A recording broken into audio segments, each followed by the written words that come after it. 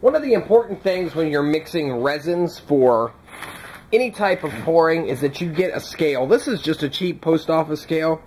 You're going to notice there's some resin on there. All of these scales, when you turn them on, they zero themselves out. So if I put those pliers on there and turn it on, it's going to go to 0. When I lift it off, it's going to be minus 3.8 ounces.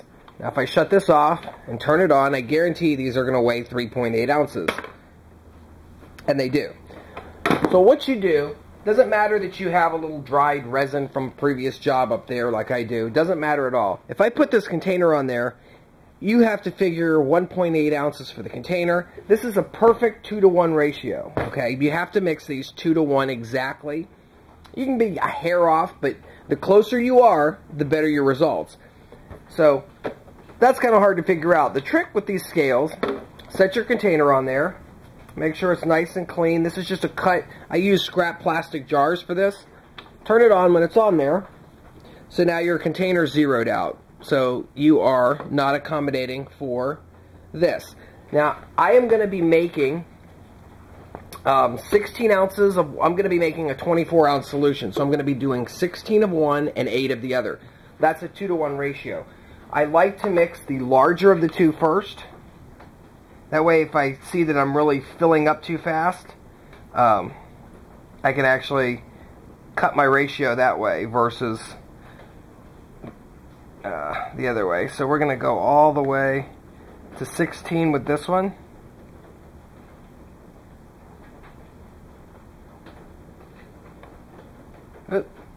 I went 16. I actually went just 0.4 over. I don't know if you can see that on the scale. So now what we need to do is we need to take this one and go to 1 pound 8 ounces 0.2. So that would push it to. So we need to go to 1 pound 8 ounces, and that needs to go to 6. So that is the perfect mixture. The nice thing about this is it has this particular one has a long pot life. 50 minutes or so is the work time. And then you want it to cure overnight. When you mix this stuff, you want to make sure you take a small stick, and you want to preferably have something that doesn't have a lot of ridges like this container does. That actually can work against you.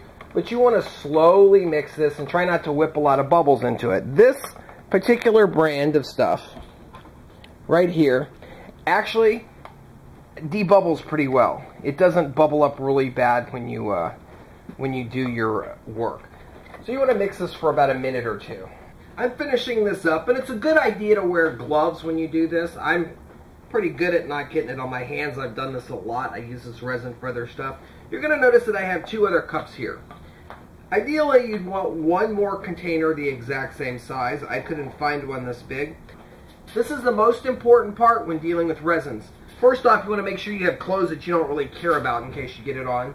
That's why I'm dressed this way. But you want to take your mixture from this jar, and you want to transfer it, pouring it very slowly with a long drop. What this is going to do is mix the resin. It's forcing everything into a fine point and mixing it better. And I'm using 2 cups because the volume of this is a lot greater than 1 cup. So we're going to come over here and mix this one. And then what you're going to do is when you get to the very end of this, you want to pour this right down the middle of the last bit of it. Okay? Right down the middle. This is all the stuff that's stuck to the walls. You're not going to be able to perfectly mix everything in this. When this hardens tomorrow, what I'm going to do is show you this, and I'm going to show you the resin left in these containers, and show you how anything left in these will harden solid. Anything left in here will have something called wet spots. What wet spots are is they're a part of your resin that doesn't mix thoroughly because it was initially spread on the walls and you can't really get it off. So since we're pouring the wall mixtures down, you also want to use a cleaner stick when you come into the second mix. So we're just going to remix these a little bit. And there are some bubbles in there. That is not really a problem with this back version that we're doing. There is a way you can spin this in a 2-liter bottle with a drill and make a DIY centrifuge, which I'll show you in a future video, and it forces all the bubbles right down the middle. But if you want, you can actually pour these a little bit more. Not really necessary. The more you pour them, the more you whip more bubbles into it. So we're going to just stop with that. These are mixed really good, by the way. So they were mixed about 2 minutes in this, and then a couple minutes by themselves. So this will not harden properly. These two will harden properly. We have our solar panel here. You want to make 100% sure that you're very level. So you want to check this. Blow any dust that you can out of there. And then what I like to do with this, I like to start with my very end, and I like to do a nice high drop. Right there. I like to fill all the corners all the way around.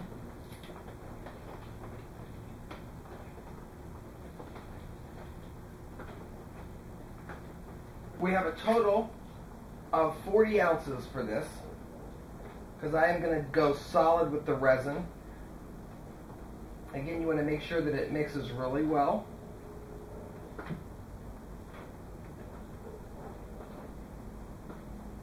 The tension of your material to close the gaps on everything.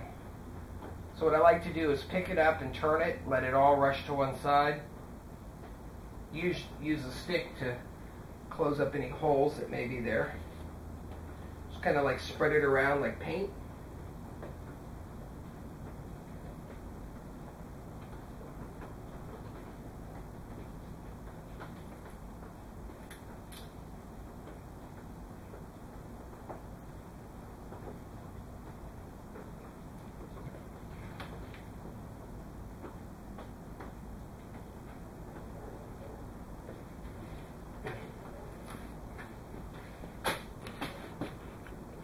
So here is our finished work. You're going to notice that I have this lifted up on a little peg under there, and that there is some resin here. As someone who's made this mistake before, I didn't seal this properly on the front. There wasn't enough silicone in there. So the resin has actually run down under the glass and up around, which sucks. But that happens sometimes. So make sure that you seal it really good with that bead of silicone. In other words, you're going to have the mess that I have. Now, if you forget this, if I would have just left, the cardboard would have been a permanent fixture to this wooden frame, which is no big deal. I could have just tore the cardboard off and had a really ugly frame in the front. But if you do this to a wooden table, that stuff is impossible to get off. So you're going to have a permanently fixed solar panel there. Here that we lost quite a bit of resin right up under here that came out of this hole. Even though the hole is very, very fine, the viscosity of that stuff is so thin that it actually came right through. So that is why we were using extra resin. I wasted probably an extra 6 ounces on the table with leaks around the outside. So I'm showing you this because I don't want you to make that mistake, so it's better that I make it for you. There's the mess that I made. I'm pretty messy with stuff. Here's all the extra garbage that we'll have to deal with tomorrow. It's a good idea to just let this stuff sit. Make sure our cat's put up, so our cat's not going to come over and step in this stuff and drag it all over the place. There's no spots. If you look at that, that's beautiful. It's like a lake. That is my Fresnel movie light. Uses a whopping 60 watts. It's got a bulb, one of those compact fluorescents in it. It's been gutted. The 5,000 watt bulb's been canned, and it just plugs right in there, so it hardly pulls any power. It still uses the big throw switch. So there's some LED lighting I'm going to show you in the future video. We're going to let this harden and check it out tomorrow. So this is the front of the finished panel. This is the glass side. If we turn it over, this is where some of the resin dripped through. Not a big deal. This is some of the spillage that I had. And on the back side, this looks like a sheet of glass. It shows you how well this particular resin holds up. Now there is a little trick for front embedding that I'm going to show you in the next video on how to extend the life of these types of resins to get a little bit extra kick out of them, like an extra, so they don't yellow as fast. The layering on this is very thin. You can thicken this if you want. What you would do if you wanted to attach a board to this is to let this dry just like it is. That way you get a nice perfectly flat surface. And then what you would do is come in, pour another layer of resin, and attach your board. The next layer would be very thin. You could actually just brush it on because you just need the adhesion. You don't need the sealing factor. So this would be more for an aesthetic purpose. So when you look at it, you don't see that white tape show through, and it looks like a normal panel. I'm keeping this back clear because I'm going to use this panel to show people how solar panels look. This is this resin. I will have a couple sources on where you can get this. I'm going to post 2 or 3 of them, very similar resins, because you can see that this one, here's what I was talking about, by the way. If we look at this cup that was mixed thoroughly, the resin on the bottom is solid and clear, okay? No goopiness, no nothing.